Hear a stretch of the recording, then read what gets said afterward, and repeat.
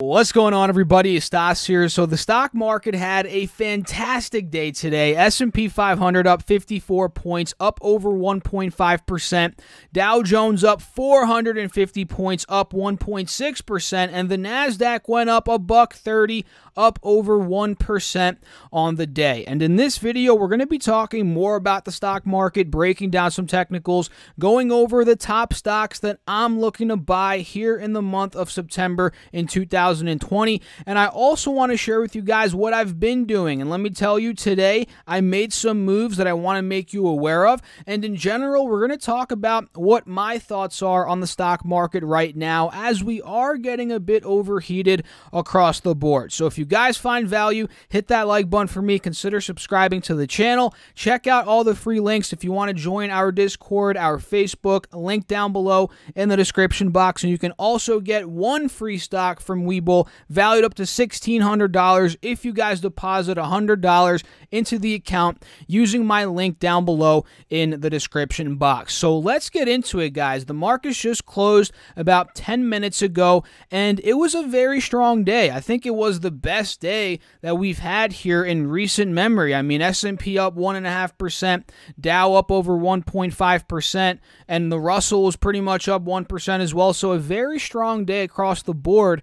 And it seems like we're getting more and more overbought. It seems like as the market gets to that quote-unquote peak where it should go lower, it just continues to go higher, right? All-time high today, S&P 3588.11. That brought the RSI pretty much off the page. We might as well start putting this RSI into the regular charting here, because that's where it's headed. It's at about 91, 92, practically off the RSI page. And at this point, guys, I'm not turning extremely bearish, but I think it's healthy for the markets in general to see some sort of pull down, to see something. I mean, 1%, 2%, 3%, right? These past couple of days, they've just been going up and up and up and up with no pull downs whatsoever. So I think a pull down on the S&P from, let's say, $3,600 maybe down to about the mid 3,400s,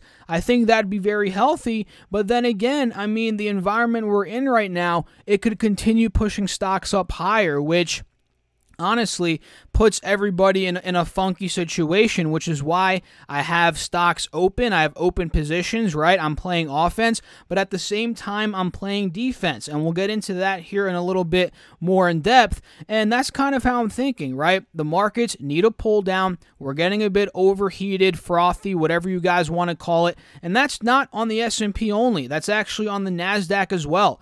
NASDAQ, if you guys can see it, the RSI is pretty much off the page. If it wants to pop up here we go. RSI off the page, right around 91. We haven't seen a significant pull down ever since the beginning of August, so it's been about a month now.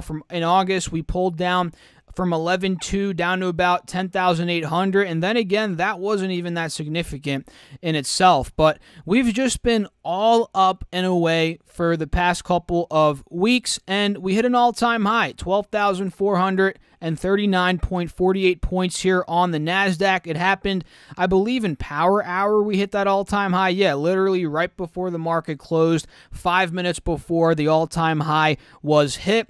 And when it comes down to the Dow, we aren't as overbought comparing to the S&P and the NASDAQ, but still, we're overbought. We're over an 80 RSI. We're getting close to the all-time high here at about 29,500. That is good for the bulls, right? This massive push to the upside, this push towards that resistance. Kudos to the bulls out there, but we're getting overbought. And again, it's not as overbought as the NASDAQ and the S&P, but I think a healthy pull down would be good. And you guys, don't freak out when something pulls down. I mean, I'm talking more to the beginners out there, because you guys that are advanced, intermediate, you know that. But when a pull down occurs, it opens up opportunities, right? So don't be scared if we do see a pull down, because I know a lot of people think stocks only go up. Stonks go up. You guys know that meme, right? But the truth is, they go down too. They go down too. And I'm ready for some selling. But we'll see what happens again in this environment with all the money printing, people flooding into assets at zero because we have 0% interest rates. Who knows what's going to happen, right? And yeah, overall markets are getting frothy. S&P, NASDAQ, all-time highs. Dow Jones is pushing for that all-time high. I would not be surprised if we hit it this week before Labor Day weekend. We'll see what happens. But I'd love to know what you guys have to think about everything going on here down below. And another interesting thing here, I was reading an article on Wall Street Journal today. The U.S. government debt will exceed the size of the economy in the government's 2021 fiscal year, a milestone not hit since World War II. And this goes to show, again, the amount of stimulus going into this economy. It's unprecedented. We're living in historic times, guys. The Congressional Budget Office said Wednesday that federal debt held by the public is projected to reach or exceed 100% of the U.S. gross domestic product, the broadest measure of the U.S. economic output in the fiscal year that begins on October 1st. That begins on October 1st, guys. That would put the U.S. in the company of a handful of nations with debt loads that exceed their economies, including Japan, Italy, and where I'm personally from, Greece. You know, Greece has been it's a mess. Let's just put it that way. So the U.S. is doing so much money printing, it's insane. So we have the markets going up. The economy is the complete opposite. Wall Street is crushing it. Main Street is not crushing it. So it's just such unprecedented times right now where you guys have to be careful and calculated with every single decision, right? And on top of that, right, 100% U.S. GDP, we're set to exceed that, which is unbelievable. On top of that, historically speaking, the markets, the stock market that is, had a fantastic August. The S&P 500 climbed to its best August return since 1986. The Dow had its best return in August since 1984. And the NASDAQ recorded its strongest August since 2000. In 2000, that was the tech bubble, guys. Not saying we're in a tech bubble now. I'm not saying that, but that's pretty interesting. And yeah, markets are crushing it. Stimulus is pushing the markets higher, while Main Street, unfortunately, is lagging. That's why we're seeing the Russell 2000. It's a better depiction. Somebody commented this on my video yesterday, and I was like, duh, right? This is a better depiction of the U.S. economy, right? The Russell, the small businesses out there make up the heart and soul of the U.S. So watch out for the Russell again for maybe a bounce back play in the next couple of months if the economy gets back and slowly gets back to where it was. That's a big if. We have a lot of hills to climb, but we'll see what happens. And also, keep an eye out on precious metals. I mean, silver got crushed today, down 3.5%. Gold, I'm not too sure what gold did. It's actually out of my watch list here for some reason. Let me add it back. Gold actually went down about 30 points. So if you're scared of inflation, I think it's a good idea, but I'm not a financial advisor as always, guys. Remember that. But I think it's a good idea, and I do this myself, to put money at least a little bit into precious metals. So let me know down below in the comments any thoughts, your thoughts around how the stock market performed in August, this economic news about the debt exceeding the GDP, which is unbelievable, putting us in circles with Japan, Italy, and Greece, which we all know those countries. I love them to death. I'm Greek, guys. I love them to death. Italy's great. Japan's great, but their economies are just, oh man, they're very poor. So let me know your thoughts. Let me know your thoughts, and let's get into now what I personally did in the stock market today. And let me tell you, I made some moves. Workhorse in particular. You guys remember yesterday, and I'm thanking myself from yesterday, guys. Thank you, stocks from yesterday,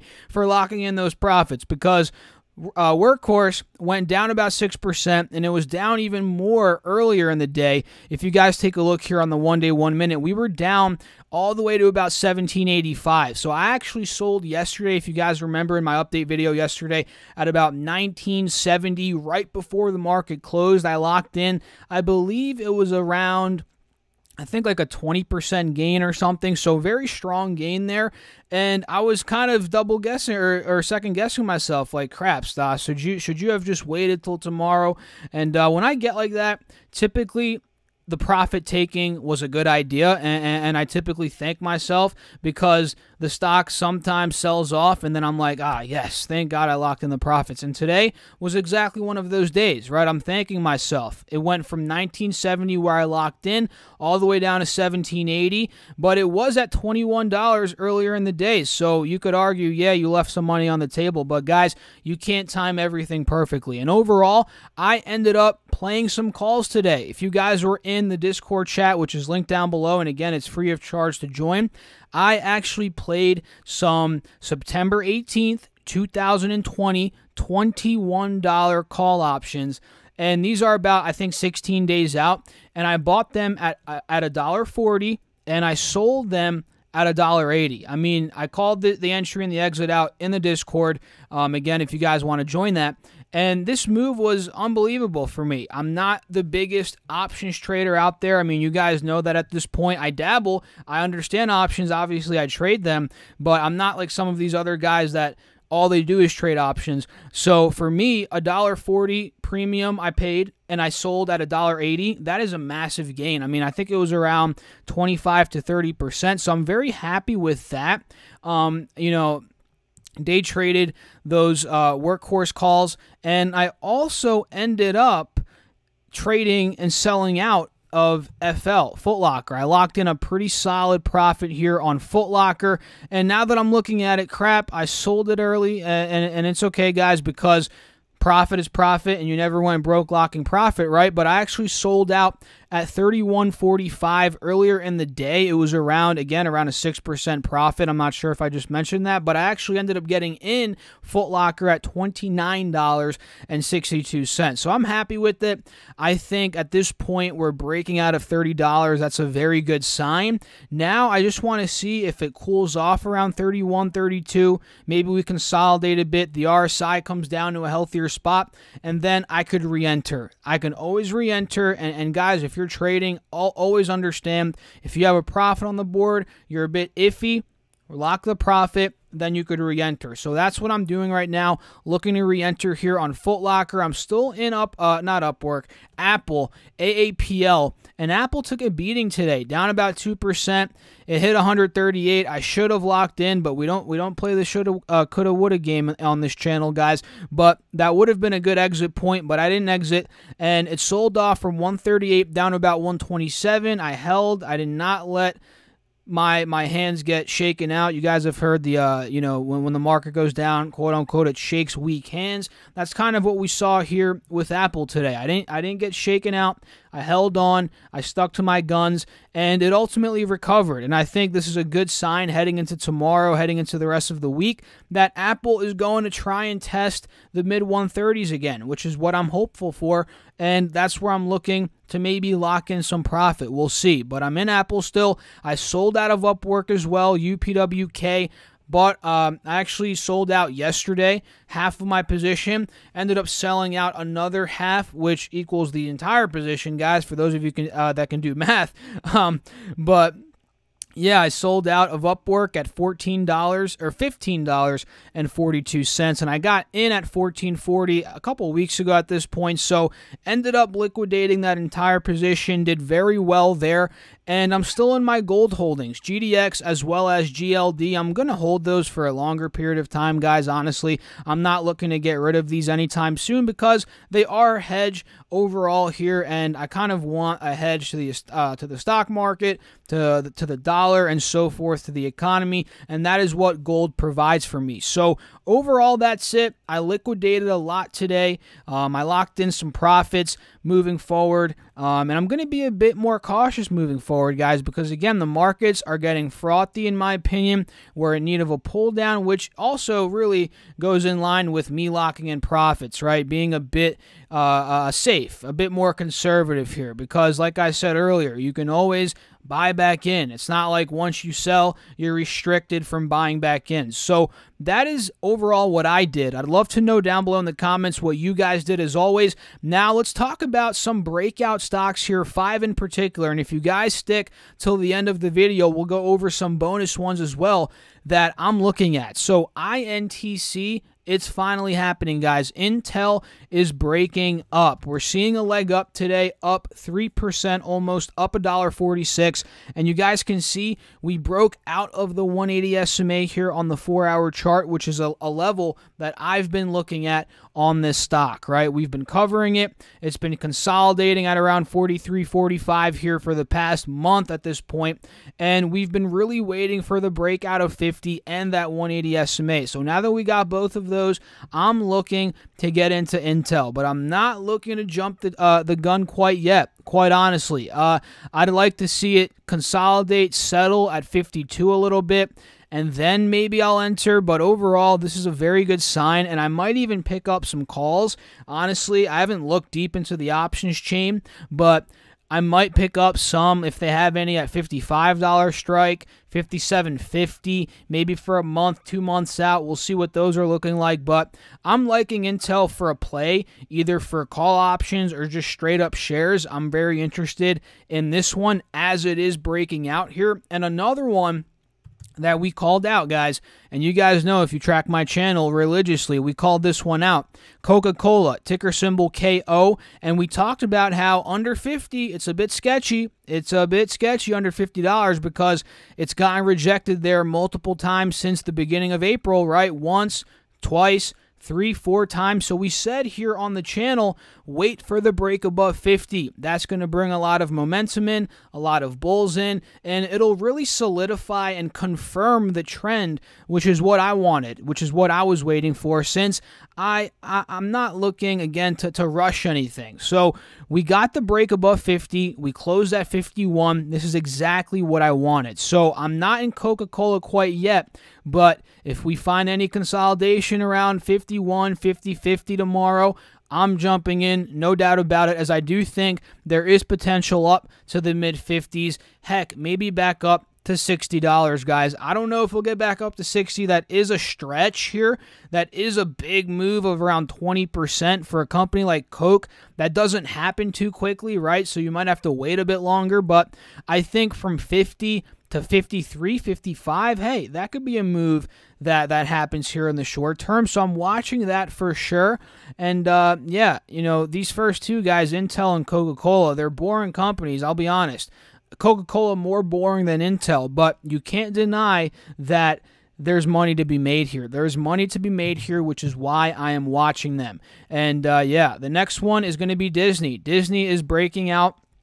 It's been breaking out here ever since the beginning of August. They got earnings that were pretty decent. What really moved the stock, in my opinion, was 100 million plus subscribers on Disney Plus. That shot the stock from 117 up to 130. I was very happy about that as somebody that's been buying Disney pretty much this whole time since March. Not big chunks, but periodically, right? I've been averaging in my long-term accounts, and you guys know that if you track my M1 Finance portfolio, which is linked down below, by the way, if you guys do want to check that out. And I believe M1 Finance is running a promotion right now where if you guys actually use my link and deposit any amount, you get $20 for free. And that's more of a long-term brokerage. It's not for day trading, swing trading, just to let you guys know that. So that's linked down below. And anyways, Disney is looking to break back into this channel. Remember, we talked about this a couple weeks ago, and it hasn't happened yet,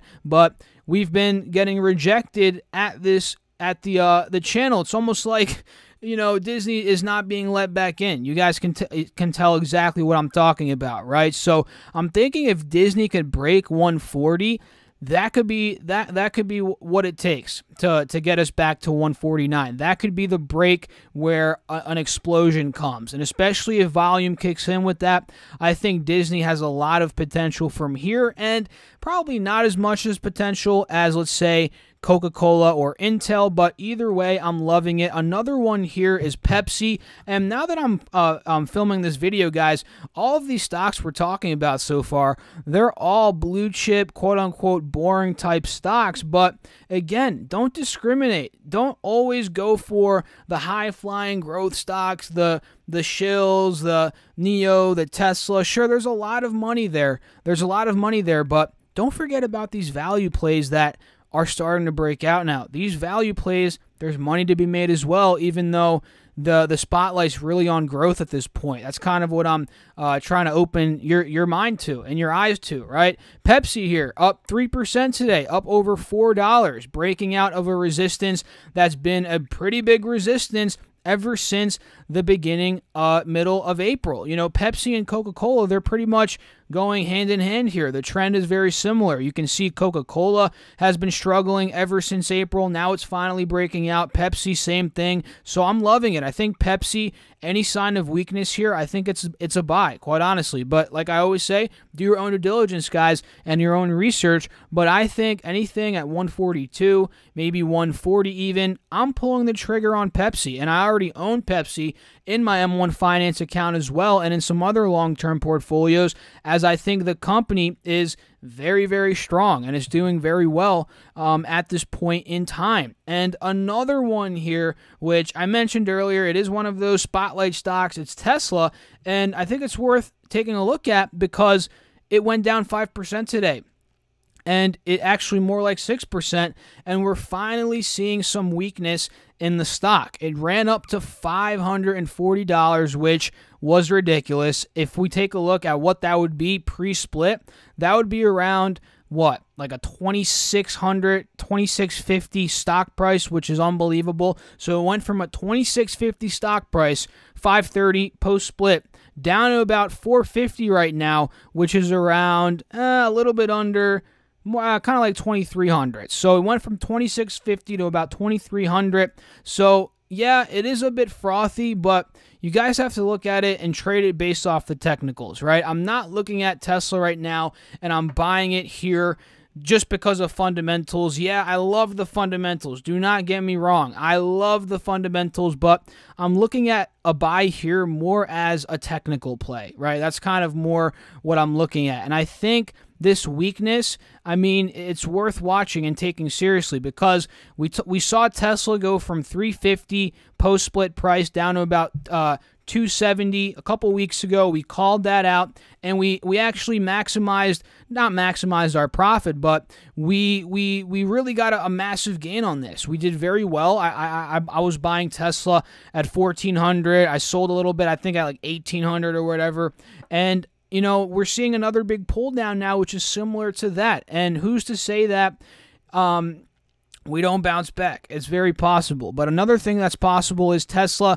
maybe sells off even further or even for a couple of days. You know, we might see an extended sell-off into next week on the news that they're selling $5 billion of stock to kind of keep cash on the balance sheet, reinvest here and there, which I think is great. But on this news, the stock might deflate a bit. So anything at 400, 450, I'm interested in. And now that we're talking about Tesla, I didn't even write in my notes, I forgot, I'm still in Tesla. I bought Tesla yesterday at about 478, and I'm still holding. It's a very small position, guys, by the way, and I'm looking to add more to it. So I have my money where my mouth is. I'm buying Tesla here. I actually have it already. Again, like I said, I'm down a decent amount on my shares, but I plan on averaging in a little bit more, bringing that cost down, and just holding at this point. That's kind of what I'm looking to do. I think this is a very strong technical play here off this 50 SMA on the 4-hour chart. So let me know your thoughts there on these stocks. Now let's talk about some bonus ones very quickly, starting with BJ's, ticker symbol BJ. And you guys can see this one is down a bit off its highs. I believe they had a decent earnings report. It's down about $4.10 off its highs, which equates to around, let's take a look at this, I'd say about a 5% opening. Wow, I'm wrong. More like 8%. So an 8% profit window open there on BJ's on a decent earnings report on this pull down. So take a look at this stock on the 180 SMA on the 4-hour chart, this gold line here. This could end up being where it bounces. Another one is Ulta. I know I talk about Ulta a lot, but I do because it is showing potential. Up 2% today, up almost $5 per share, and it's looking like it's reversing. I mean, it's taking it's really looking like it's one shot away from 250. It's tuning up for that cut pattern. So watch Ulta from 230, 250, maybe back up to 270, and two more here. NVIDIA, guys, up another 4%. Unbelievable. Just like I said yesterday, I mean, any pull down I'm looking at Nvidia, I'm considering it as a buy, but the thing is, we're never pulling down. It's very, very small pull downs here, and I never pull the trigger, and it keeps going higher. So if we get a substantial pull down, maybe a 10%, whatever, I might consider Nvidia. And Starbucks here is another big money maker for me that I've been calling out that I love here. And we called this move out yesterday, if you guys remember. We talked about how Starbucks was showing a nice base at about $85. We consolidated yesterday, rallied out to about 86, closed there. We gapped up this morning, so we rallied all the way up to almost 90. We called that out yesterday. And at this point, I'll be honest, Starbucks needs to cool off, no doubt about it. RSI overbought. We need to pull down to 85, maybe 86. If it shows a bit of support there, a couple consolidation days, I'm looking at it for an entry point. So overall, guys, that is it for this video. If you guys found value, I'm sure you did, hit that like button for me. Consider subscribing to the channel and check out all the free links down below. Don't forget to do that. Our Discord chat, our Facebook group, and you can get one free stock from Webull. That is valued up to $1,600 by simply depositing $100 using that link down below in the description box. And by the way, that is an affiliate link, guys. I also get a free stock, but I do appreciate you all if you do use that, as it does help me directly in all the free content that I'm putting up here on YouTube. So I'll catch you all in the next video. Thanks for watching. As always, stay safe out there. Keep crushing the markets. Peace out.